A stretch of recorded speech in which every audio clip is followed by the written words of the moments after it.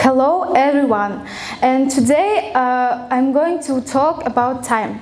Time as well, it is a valuable thing for humanity. I'm sure that many of us has encountered a problem, lack of time. I understand you perfectly. That moment when you realize that you have little time left and you do not have time to finish your work. And you do not have time to finish your work in one night with the teacher asked you to do 2 or 3 weeks ago. And before, of course, you probably thought that you would have time and send it to a model. However, unfortunately, it was fate and you couldn't hand over the work on time. Common situation? Believe me, I have the same problem. And now please raise the hands, those who always plan their day and arrange for time. Thank you. And now please raise the hands, those who always have time to finish their works in that period. Okay, I'm glad that there are people who can organize their time, and it's exactly what I want to talk about today. Before, let's define what is time management. From internet resources, time management it is process of controlling and planning how much time to spend on specific activities. It is a set of principles, practices, tools that can help you in to use your time to accomplish what you want. Perhaps you think that not all people need it. However, in fact, on the contrary, it is necessary for all of us, for you and for me too, because time management has a lot of good sides and many positive aspects. First, stress relief, more time, more opportunities, and the ability to realize goals. It is useful to learn time management rather sooner than later, because it will help you in every single area of your life.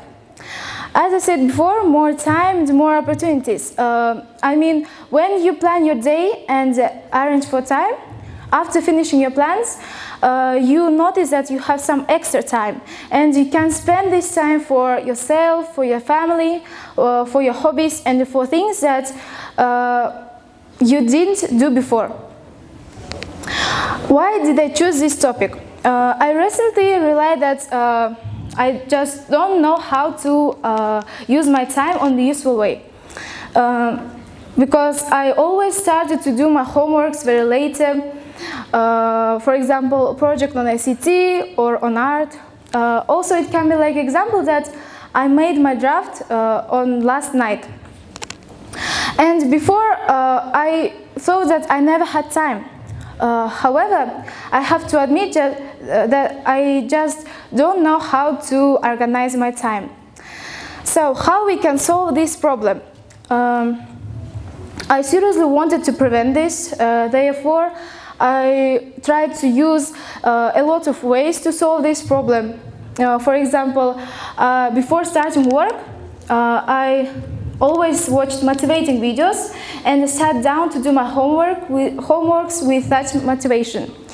And before starting work, I always made a plan and set the alarm for 1 or 2 hours.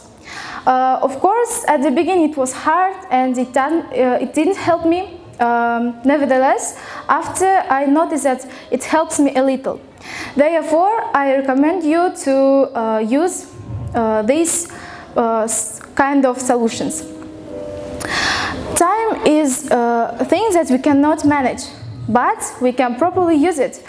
As I said before, plan your day, develop yourself, read more motivating books and watch more motivating videos. Also get up early, because when you get up early, you would have more time. And in conclusion, I would like say that you should learn how you can organize your time and not to postpone something for later, because later may not be. Thank you for your attention.